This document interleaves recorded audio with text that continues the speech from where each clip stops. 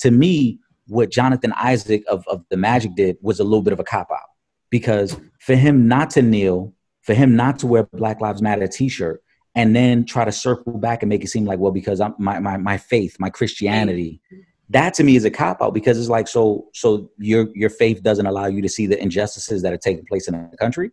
Yeah. Like which one is it? You know, and I have yet to hear anybody from the Orlando Magic come out and speak and say, yeah, we had that convo with him. Miles Leonard sat there with his Black Lives Matter t-shirt, and his teammates actually wrapped their arms around his leg, even though he was standing next to them, like in show of support, understanding like he's going to stand, but he's still part of the movement. You know what I'm saying? What was Jonathan Isaac's excuse? Yeah, I have no. You know, it's funny because I feel like all three of us kind of have a different stance about this, which is great. But as far as him, though, I think even though you're saying like what's his excuse and he's saying his faith, like that's no different than oh boy saying my brother served, right? And the reason being is like people are protesting differently, and so if he doesn't want to because of his brother and he doesn't want to because of his faith, it's like, you know, at the same time, who are we to tell them that that's the way if they don't feel comfortable protesting that way, they don't.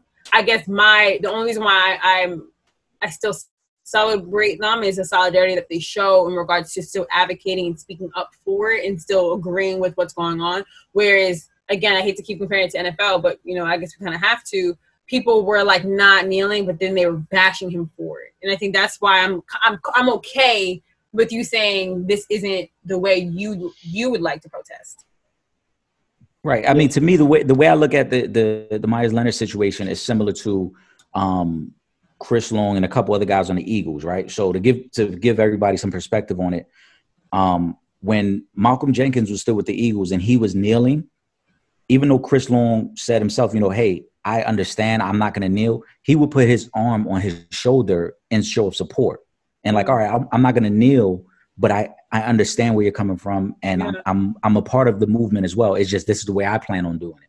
So that's the way I looked at it with Myers Leonard, because he still took the time to at least let all of his teammates know how he was feeling and get their feelings on it as well, because he didn't want to offend anybody by standing up. Yeah. And then he still, and obviously we understand this is just symbolism. We don't know what actions he's put behind this, but he still put on the Black Lives Matter t-shirt. To me, Jonathan Isaac standing during the anthem wasn't terrible, but then when you can't put the t-shirt on, it makes me question, like, so why wouldn't you at least put the t-shirt on to show, hey, I support it, I just would like to stand, as opposed to kneeling? You know, because a few weeks ago there was a big uproar because LeBron said he didn't want to put a message on his jersey, and there were some people who didn't want to understand that. So it's like, so LeBron can't put his own name on his jersey, and you guys are mad about that, but then there are people who aren't mad because you're not willing to kneel or show solidarity. Right. And that's mind-boggling to me, because someone like LeBron, who, yes, he wanted to wear his name in the back, but this man also created a charter school for Black kids. Like, you know, like there's a lot of things that I'm like, you know, he's a person that's not doing it for the clout, that he doesn't need the hashtag and for, hey, I checked that mark of I supported some Black folks today. Because at the same time, I don't even want you to wear this shirt if you're not really trying to really be about it. I don't even want you to give us the high five, because there was a lot of white folks during the time of the George Floyd that, you know, we spoke about it in previous shows. There was a lot of companies. I had said in the past, like, if you're a big company and you have more, you know, Black Lives Matter hashtags than you do Black employees, we don't want your hashtags. So you can't, you know, not hire Black people, still think you're extremely superior, you know, do the quick tap dance of I show solidarity with you guys, and then go back into your very racist ways. So I rather a overt racist than a covert, and I don't even want the fakes. So in the same token, I'm kind of like, I don't even care about the shirt and all the stupid little symbolisms, not stupid, but the symbolisms that aren't amounting to change. So, you know, I just think that's really important. Yeah. Well, Jonathan Isaac, I was a little bit disappointed just because, you know, like, at the end of the day, brother, you're still a Black man, and in the same way, your NBA counterpart, Sterling Brown from the Milwaukee Bucks, was, you know, harassed, you know, by police. I think about 2 years ago, season and a half ago. that could be you too, bro. They don't. You're not even. He's not even a big enough face or figure in the NBA to where the average person walking down the street is gonna know you. So he hasn't even reached that point yet. You know what I'm saying? You're just a tall black man to a lot of people in this country. So for him, I was disappointed that, you know what I'm saying, that he chose not to do either. You know, I mean, I'm a Christian myself, so I didn't think it was any issues. I've never heard anybody, you know what I'm saying, in my church or any other religious people, you know what I'm saying, say that it was an issue to do either one of those things. You know what I'm saying? And one more thing with Myers, with Leonard, I just wonder, so if you did kneel, what would happen? Like, does somebody die if you chose to kneel? Does your brother lose his place in the army or whichever you know, area of the armed forces he was in? Like, what happens if you did choose to kneel? Like, what really would be so bad about you kneeling with your brothers? Yeah. That's the only question I would have for him.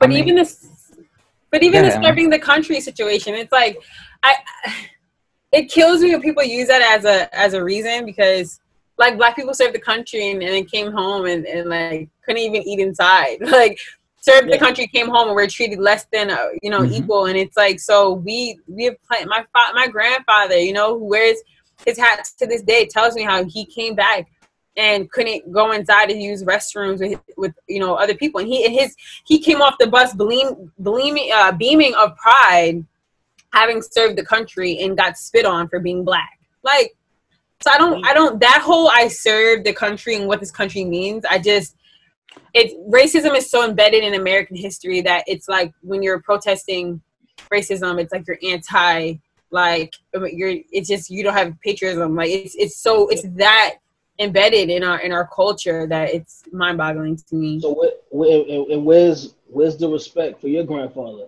for my grandfather, right, for all the other black men and women that are with? So where's their respect at then? If this is a, you know, because you feel a certain way, you think about the flag and national anthem differently. You know, them brothers and sisters served, you know, the same way. They fought in them same wars. They put their lives on the line. Lost brothers out there as well, and they were treated unfairly at war, serving their country as well, and then to come back here and be treated worse.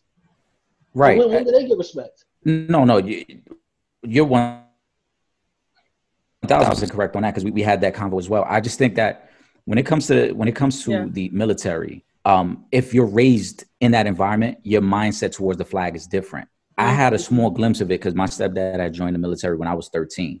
So I spent, you know, my high school years in that lifestyle. But there are kids, and there are friends, I should say, to this day that I have who grew up in that their whole life. So hearing the national anthem and standing for the flag means something different to them. So I don't want to crucify him for that, because you're right, Trip. It's not, you know, if you take a knee, it's not as if, you know, somebody dies or your brother now is no longer can serve the country. We know that's not the case. But if he grew up in that environment, then it does mean something different to him. You know what I'm saying? Similar to, as you said, somebody who grows up strong in their faith, there are certain things that are much stronger belief to them than it might be to somebody like me who didn't grow up in the church that way. So I don't want to criticize him for it. Would I have loved to see him take a knee with the rest of his team? Absolutely. Yeah. But it's also one of those things, again, of understanding that his mindset might be a little different. We also got to remember, again, we're talking a white man whose experiences in life are completely different than ours. Yeah. So he may see things through the news or through social media that he never had to experience. We have all experienced those things firsthand. So we know that black, white, brown, yellow, if you served in a country, it doesn't matter because you're not white. You know what I'm saying? If you're not white, it doesn't matter whether you served in a country or not. With Jonathan Isaac, and I don't want to like try to just keep comparing those, so I'm using those two guys because they were the two players that stuck out the most over the weekend. Jonathan Isaac, I guess to me, being a basketball junkie, knowing that he's from the Bronx, knowing that he's from our area, is like, bro, I know you've seen things or you know people who have experienced things that, you know, even through your faith, you would have been like, man, this is an opportunity for me to make a statement and use my platform the right way. And I just thought his explanation of it just fell really short of what it could have been. You know, I agree. We all need to see more action. taking a knee and throwing on a t-shirt isn't the only way to protest. But we've seen other players like Jaylen Brown, like Malcolm Brogdon, these guys who are on the front line during the protest, even before the NBA even said anything. Mm-hmm. So for a player who has been kind of quiet about this whole situation, I don't remember seeing Jonathan Isaac a part of anything before this. Yeah. So to then use your Christianity as a reason why you can't do it, and then try to double down and make it seem like, well, we need to take more action as opposed to kneeling. All right, so show us the action that you plan on taking then. Yeah, who's we? You talking about everybody else and not right, you? Right.